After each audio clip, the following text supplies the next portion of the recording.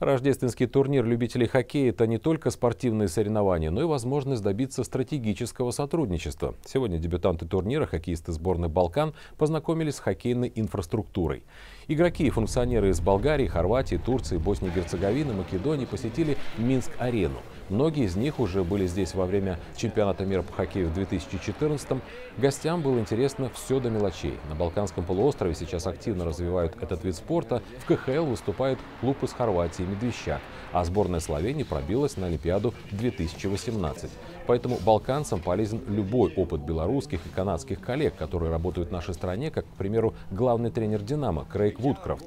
Такое тесное сотрудничество пойдет на пользу и нашей стране. Отечественные спортивные функционеры уверены, что поддержка балканских коллег будет ощутимой в момент, когда Минск будут рассматривать как столицу чемпионата мира 2021 года.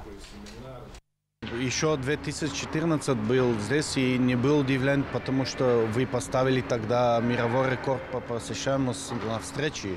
Хорошее сооружение и хорошо, что у вас хорошая команда «Динамо Минск». Она смотрел 2 дня назад, когда в полной были. Это хорошее зрелище для зрителей и вообще для Беларуси. Рождественский турнир – это не только праздник хоккея, но это ведь и спортивная дипломатия, так сказать. И с людьми общаться, с ними поддерживать связь, улучшать, выстраивать – это большой плюс во всех наших планах по развитию хоккея, как я уже сказал, чтобы вновь заполучить право проведения чемпионата мира.